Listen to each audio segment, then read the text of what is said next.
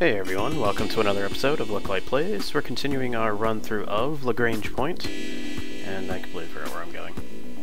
Oh yeah, back to the satellite base. Doi.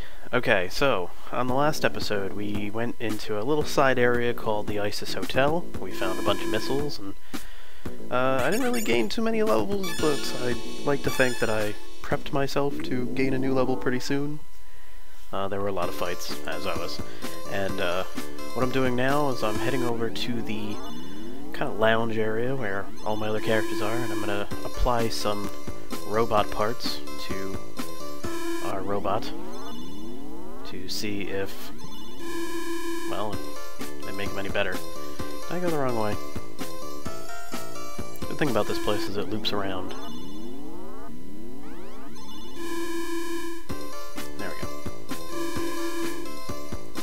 No, this is the item shop, stupid. I knew that.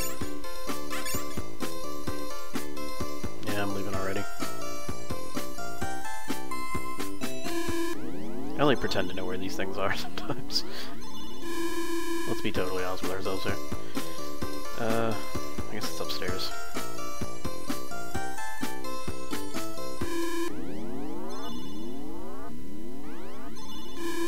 Like I said, it has been a little while since my last session, so I am very rusty when it comes to where things are. There it is. I knew that all along. Promise. Alright, so we're gonna send Astro back. You can take a sleep for a second, and I'm gonna call in our buddy Tick. Call up somebody else? No. Let's get out. Long live the resistance. Yes. Indeed. Alright. So if I look at him, he has a Robosonic. Whatever the heck that means. I don't even think it has a... Yeah, it doesn't even have a...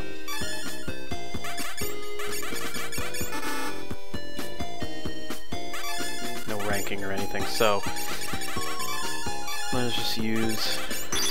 hopefully it'll be better than... Sonic 100. Hopefully that was better. Not as good as what I have already on other characters, but... I guess I'll look at it later. Send him back.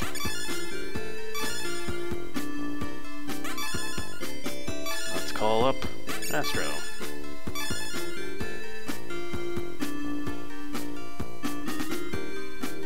Great.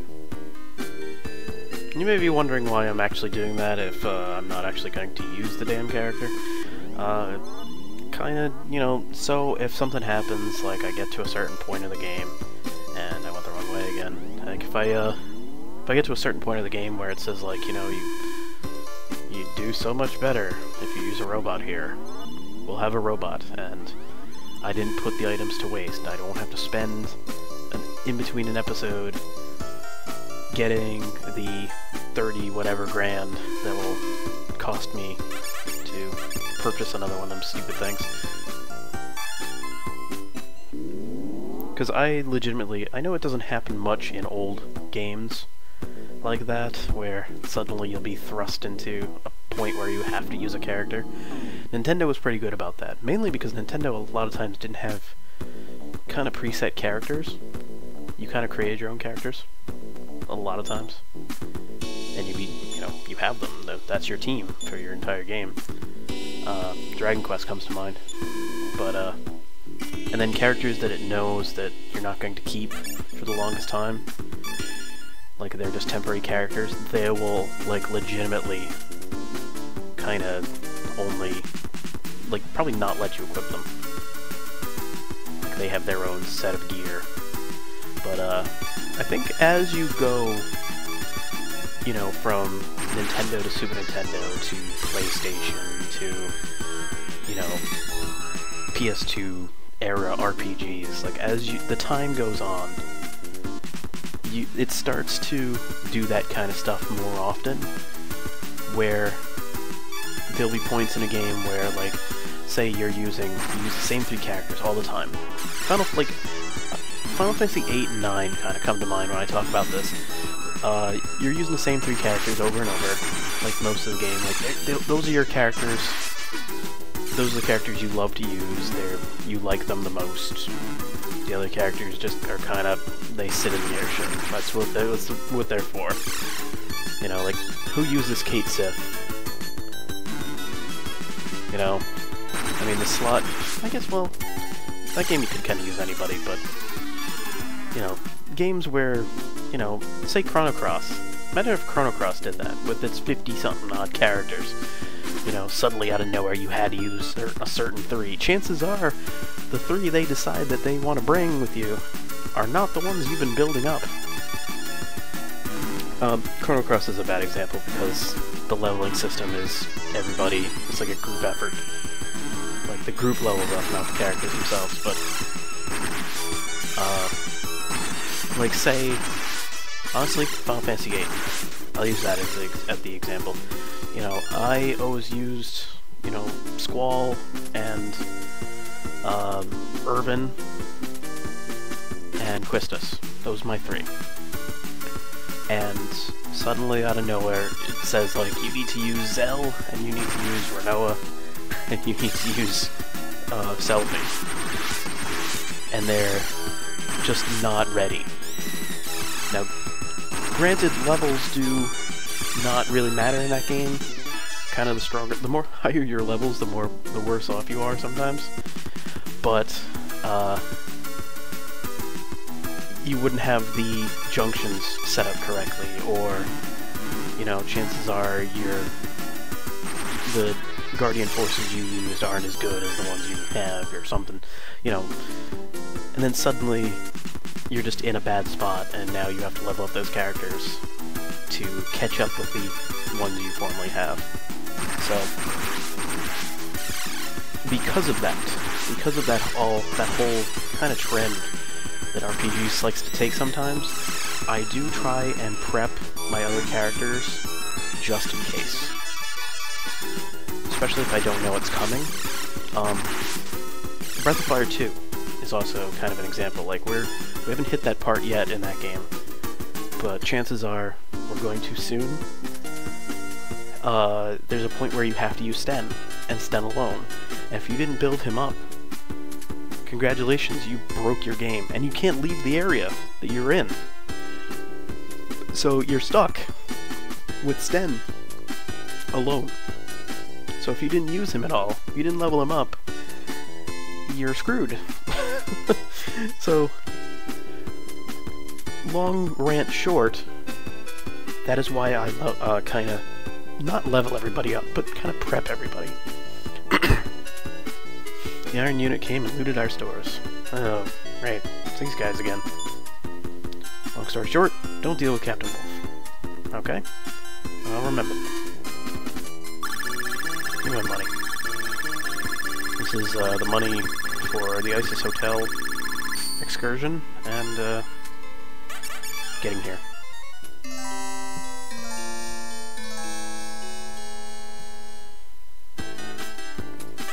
And then we'll save it too. Hold reset while you turn the power off. Some of you may not know that era. That is Nintendo era that you had to do that. Core disc was stolen. I won't forget this Dan. Damn you, Dan. Yes. He's super mad. Captain Wolf has been real upset. Steam is literally coming out of his head.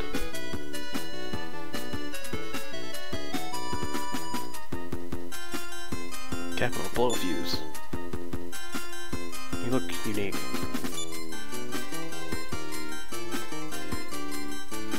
No, I guess not. Not unique at all. The disc was stolen.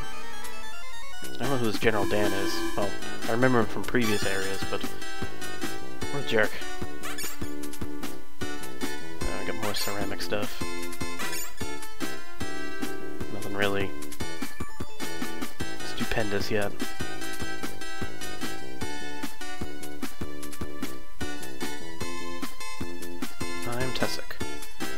Lost mutants showed up, so I told Wolf. He flipped a biscuit and I hid here. Biscuit. Oh, dude. I saw General Dan in Orange area. He's on the other side of the swamp. West of Orange area's port. Need a hover plane to get there, though. Wait, what? It's Orange area?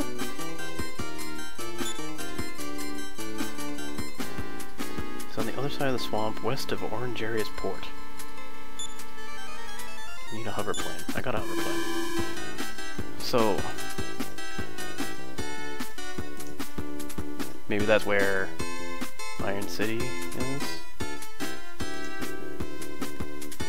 I have no idea.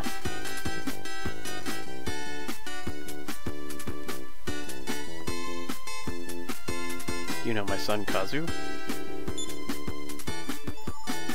Will you please take this charm to him for me? Got Kazu's charm.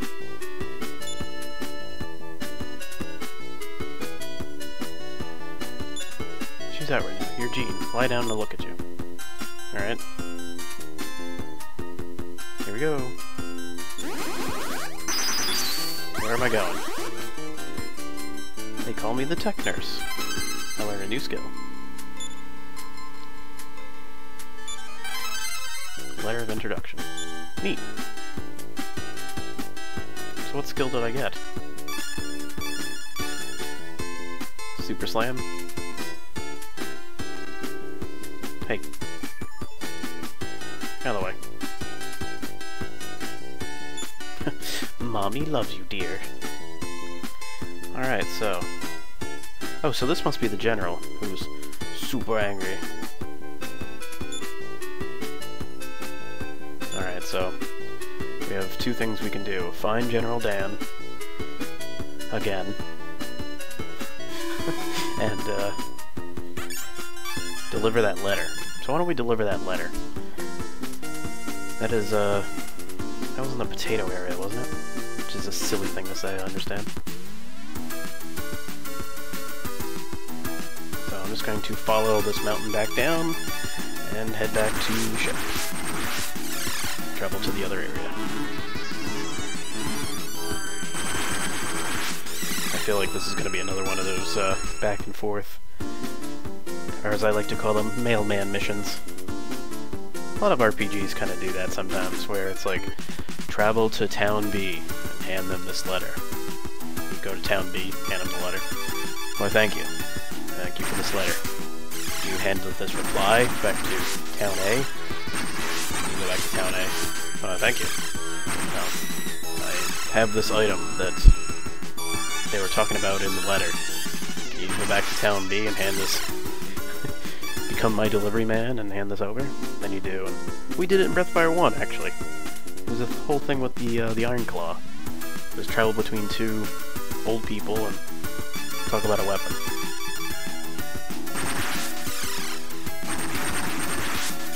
Sometimes RPGs like to do that. MMOs do that sometimes. Final Fantasy XI did that. I don't know if anybody's ever played that MMO back in the day. I know 14 is kind of the big thing. Both... well, I was going to say both now and about a year ago, but it really wasn't. I played a little bit of it. I didn't really get that far. I kind of... MMOs, like, I've spent enough time on MMOs, like playing World of Warcraft and stuff, that MMOs have not done it for me since. But MMOs kind of do that sometimes too, where they just go, you know, you deliver this letter to cross the world, and you have to... The difference, though, is in MMOs you actually need to go there, and sometimes it takes time. Like, back to my example of Final Fantasy XI, like, it'd be like, two of the main towns are separated by, like, a boat. And you'd have to walk all the way through a few monster-ridden areas to get to the boat, and then get on the boat and wait until the boat crosses the river, like it was on a schedule. So you'd have to stand there and wait for it, and then you get there and you know, you get on the boat, go across, then you get to the other town, and then it goes, well, thank you for this letter. Here's my reply, go back. So, and then you have to wait for the boat again. It was It's a very hurry up and wait game. That game kind of burned me out pretty damn fast. Alright, so we need to go to the potato area. And, I know we're out of time, but I'll make this quick.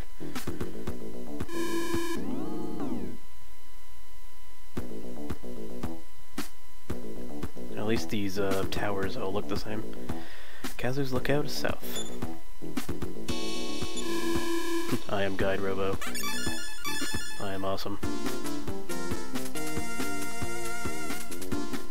I believe it's this person I need to talk to.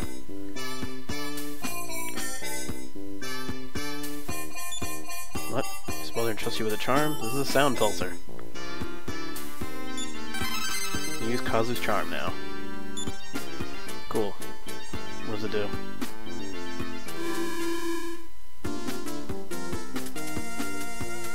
Let's find out.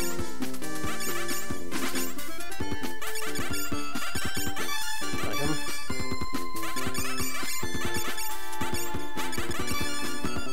Repels enemies with ultrasonic waves. Last one, use.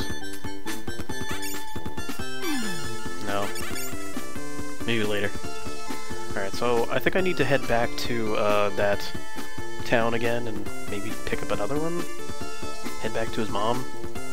Tell her, hey, your son is dead. So we'll do that on the next episode. And then we have to head to, I believe, Orange Camp. I believe we're due there.